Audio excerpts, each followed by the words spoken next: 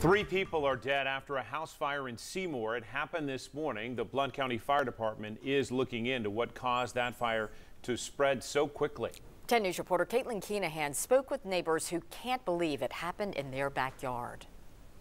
At 7:15, Kanji Madrigal didn't wake up to her alarm. Instead, she woke up to the sound of sirens. I woke up to hearing sirens and then sound like a big truck, maybe a fire truck or something.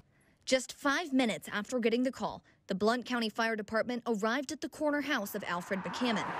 I saw smoke coming out of the house, 2 houses down from us. There they saw a home engulfed in flames. I heard crashing windows breaking and smoke coming out, and then I knew it was a house fire. 14 firefighters and 8 fire trucks extinguished the blaze. There was so many vehicles. It was unreal. It had to have been something horrific happening.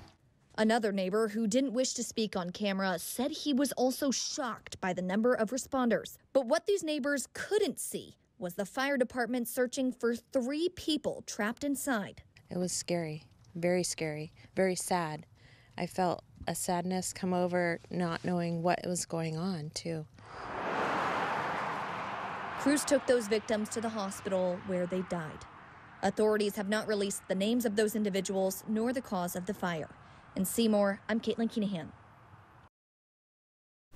According to the Blount County Sheriff's Office, the crew arrived at the house within 5 minutes of getting the call.